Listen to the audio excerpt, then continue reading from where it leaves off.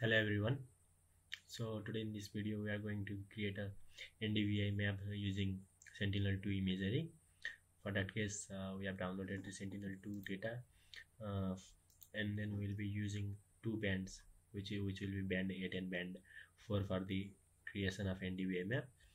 For that case in order to create an NDVI map we must have two types of band, that is one will be near infrared band and another will be red light. So near infrared band for Sentinel-2 Imagery is band 8 and for red light it will be band 4. So we'll be using these two data for creating our NDVI map. So let's start our map creation process.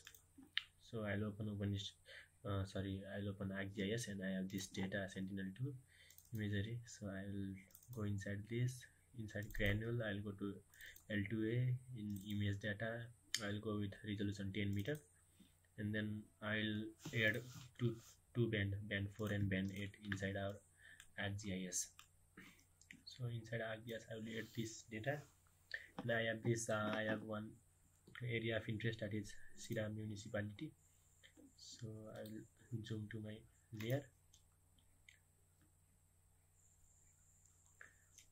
Okay, I'll keep that above my band combination, and then I'll go to inside Arc toolbox. I'll go to special analyst tool. Where is special analyst tool? And then inside the special analyst tool I'll go to map algebra, and inside map algebra I'll go with raster calculator. Inside raster calculator we'll use the formula. So float, I have band combination band 8 minus band 4 divided by float band 8 plus band 4.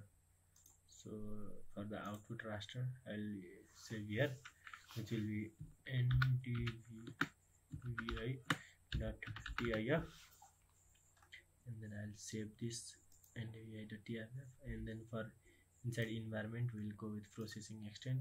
Inside extent we'll use same layer as Sira municipality.project, that is my area of interest.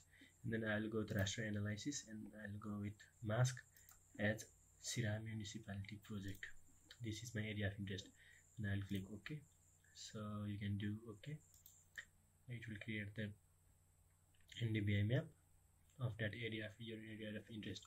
So okay, this is the NDVI map. So I'll go with symbolization. So inside symbology I'll go with properties in symbology, and I'll change the color ramp. Okay, I'll keep this as a color ramp, and then I'll invert and then apply. Okay, so this is our NDVI map of my area of interest. This red area shows the building footprints, maybe settlement areas, and green shows the agricultural land. So in this way we can create our NDVI map using Sentinel-2 Imagery. I hope you like this video. So if you like this video, please subscribe the channel and comment if you have any question related to GIS or anything. I'll be helping you throughout the process.